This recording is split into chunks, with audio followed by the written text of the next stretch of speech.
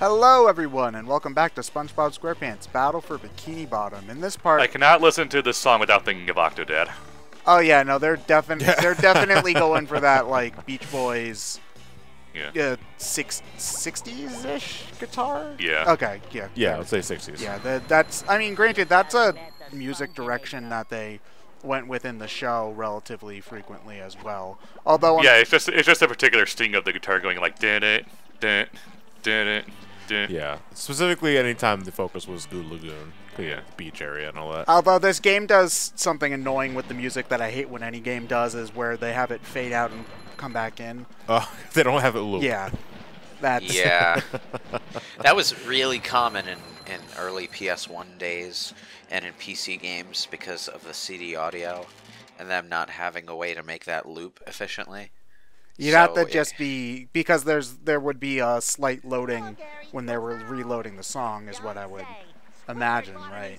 Well, So- because the track had to have a beginning, and therefore it couldn't loop back in on that beginning. It had to be, it had to fade out so that it could start over. The beginning wasn't made to sound organic when it tied to the end, but a lot of the time, I just noticed the sponge gar. I like how in you the sink wall. straight through the platform directly below you. Like, because there's water goop stuff there, it's no longer solid matter. Maybe it's some strange chemical that renders solid objects incorporeal. Do you think that might be the case? No. No. I was so proud of that theory, too. Shut up, Matt Pat. In any case, what was I saying before I got distracted? Something about Harry Potter. No, that was Well, the that as I say, that could be many parts. Yeah. So I have actually looked at the Xbox version of the game, and yeah, it is definitely brighter. Yeah. Compared to the PS2 and GameCube versions, and apparently there are some added graphical effects that the other two don't have. So in many ways, the Xbox version is just the better version of the game. Yeah. But I mean, you're also playing with the Duke, so. You don't have to play with Duke. Yeah, but you're gonna be playing with the Duke, though. No, you Because don't. who's gonna buy? Who's? I got the Duke out of novelty because the Xbox X controller, the S controller is just much better. The complaints about the Duke were a very early thing in the Xbox's lifespan. They replaced that controller quick. Yeah. So most. Although Ted, if you ever were to play a game on the Xbox, I'd demand that you use the Duke and you have a cam controller. Oh. Well, what would happen if cam? Sorry. What would happen if Ted actually played on an actual Xbox? Because he bursts into flames whenever he touches the PlayStation, and he has to wear protective gloves for that. Yeah. I don't know. I'd probably get really bad heartburn. Maybe. I don't Do you already break out into hives when you have to play a game on the PC? know. No, because I'm using my PC normally. Like I use that. No, all but the playing time. games specifically. I don't know. I don't pay attention to those sorts of things. Jeez. Why do you guys always have to make assumptions about me and my life? You don't know what I've been through. Except for what I've been through for like the past however many years I've been part of BrainScratch. You know, this channel's turning 10 next year. Yeah, I know. But we got a pretty good assumption on what you go through. I mean, I guess. Yeah, but there's a lot of parts of Goo Lagoon that I find are a little, I don't know, samey. Like, I guess I don't know, it's hard for me to explain what about this level I just kind of find a little boring. But For some reason, PlayStation 2 cave areas and platformers all look the same to me. Yeah, It's basically. always wood planks and the same sort of rock texture for everything. This looks like it could be just a slightly brighter version of the same level from Jak and Daxter 1. He's not wrong. Oh well, this upcoming section here I think is a lot better. This is the part where they actually have like the Pier, so they have all the different like carnival, different kind of games and stuff like that. Oh yeah, this looks much more interesting.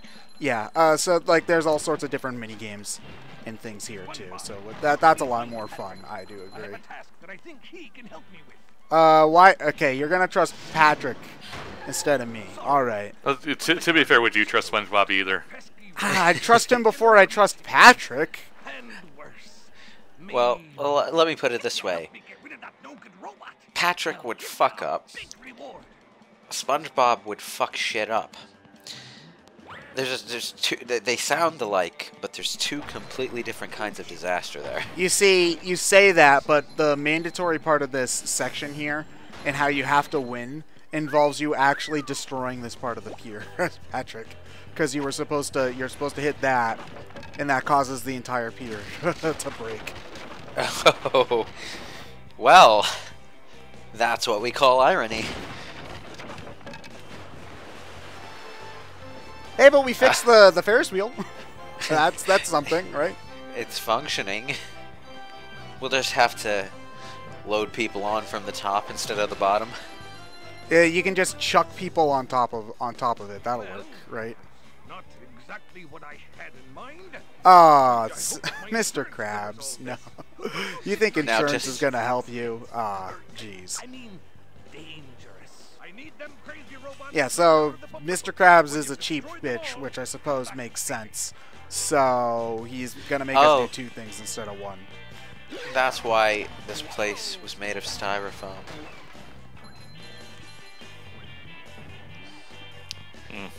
Yeah, basically. Yeah, but there's all sorts of different mini games you can that you can play in here. So This isn't Dragon Shores, though. the merry-go-round, is that supposed to be the Loch Ness monster or something? On the Ferris wheel, yeah, I think they're supposed to be like little Why did I say Nessie type. merry-go-round? Yeah, I mean, it does go round, and you are theoretically supposed to be merry when you play it. So, Unfortunately, it costs about $3.50 to ride it. So I think that the game wants you to throw the Watermelon. the watermelon to win this, but you Just do can it yourself. just do this. And again, if we're talking about ways that this game is programmed strangely, those tikis are just hidden underneath the ground. ground here. So Well, that's a common thing games do. no, but the thing is that if you break them, even while the game's not going, you'll still get the prize for winning. Oh, So yeah, it's just funny. Okay, I also instinctively oh, went. teacups. I instinctively went to that porta potty because in the movie game, that's how you change your characters. So I went in there being like, okay, I can switch to SpongeBob, but it's like, no, you can't. Why didn't you go into the teacups and then spin it obnoxiously fast for everyone involved? Because there's no handle to do it. Also, Aw. Patrick doesn't have fingers, so. That didn't stop the Powerpuff Girls. Do they ever bring up how the Powerpuff Girls? Yeah. Oh, okay. When? see- There's an episode where they swap buys with the professor, Miss Bellum, and the mayor, and Buttercup goes to pick up the phone, but she can't because she doesn't know how fingers work. You see, that was a show I didn't really watch all that much either. I remember one episode of the Powerpuff Girls and one random scene from a different episode. The one episode I remember is when they went to live in the town of Citiesville instead of the city of Townsville. Nobody lives in the town of Citiesville. I remember that one, and I remember the one scene of the mayor playing Zelda and trying to kill the fairy. But that's literally, I actually do remember that from growing up, like not just from it being on Twitter or YouTube or whatever. But other than that, that whole show is just a giant blank for me. I don't remember it at all. That's a shame because it was genuinely very good. Yeah, there were a lot of shows that I don't think I really gave a lot of attention that were really good from that era. Like the Powerpuff Girls was one. I mean, I don't know. I think I found a lot of the shows that came out of there. I never really watched too many of the shows that came out at that time, or if I did, I just didn't pay that much. I only watched them because there was literally nothing else on. Like, for example, Fairy Odd Parents. I've actually never really been a huge fan of Fairy Odd Parents, and I only ever watched that show if there was literally no other choice, you know. Which, I mean, which was frustrating because they tried to push that show a lot more than they even tried to push SpongeBob, I found. You know? Or am I just misremembering stuff? They pushed them about the same. Okay, because I remember... Also, high skybox. Yeah, it's like that for this whole area. I have no idea why. Like, you can see in the corners where there's the brighter blue and then there's the slightly darker shade. Like, I have no idea what's causing that or whatever. It just is. It's kind of like the skybox is turning with you. That honestly might be how they're making the effect. I'm really not sure, though. There's like a scrolling color, but it's independent of the other textures. It's weird. Yeah, it honestly just might be how they're doing it.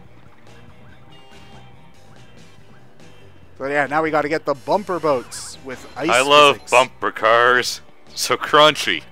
Although I don't know how they have ice without everything else in this water also freezing, but whatever. We're not going to think about it that hard. Wait, no, Ted, go in the there we go. Am I living in a box? No, you live under a rock. Talk about a beach bum. I get it. I thought he was a star. He can also have a bum. I don't know. You see, okay, so Well, he does have an ass, yeah. so that's actually if we're talking about jokes that you're not going to get when you're a kid. Patrick being dumb is actually one that I really enjoy now that I'm old enough to get it because he lives under a rock. well, there's that. Literally living under a rock is one, but starfish, just in terms of like. Not genetically, but biologically speaking, starfish, I think, are probably the closest thing. They're like the absolute minimum to be considered an animal as opposed to a plant. Like, biologically speaking, they're probably the simplest living organisms alive on the planet, you know?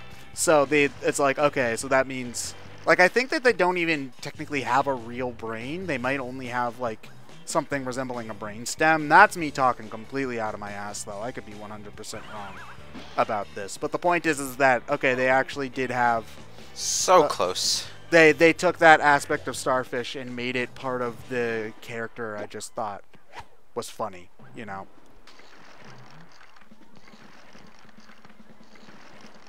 Also, damn, that's a freezy fruit. These were always my least favorite part. Oh yeah, I'm waiting here for it to wear off. You probably could make it if you really hoofed it, but this is easier. Yeah, but I'm not. So I think if you double jumped to the last microsecond, you would be able to make it. Yeah, but it's faster to wait, which is, you know, A bit of an oxymoron, but... It works, it's true.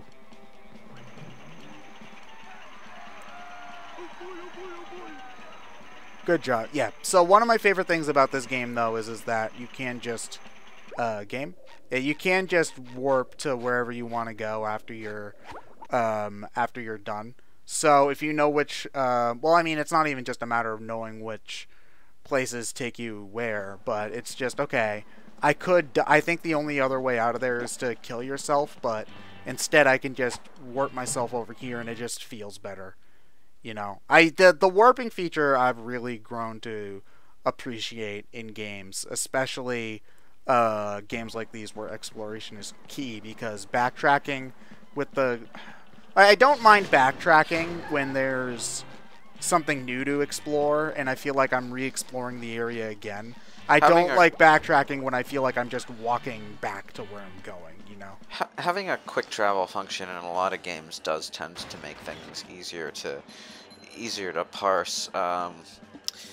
Although, in my case, I quickly discovered that relying on it too readily can be a bit of a problem.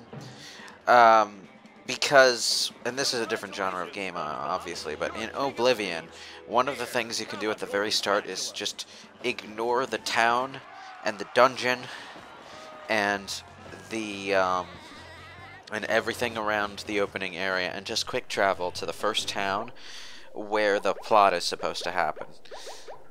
Like you can in that game, you can quick travel to places you haven't been before. You can quick travel to the major towns that are already marked on your map from the start. You can't quick travel to places in between those towns that you haven't been to, though. Okay, you see, but that's a little unorthodox for that kind of thing. It's unorthodox. It's also a problem because by quick traveling from one town to the next, you're skipping the travel there that would have revealed more places to quick travel to. That's actually really funny.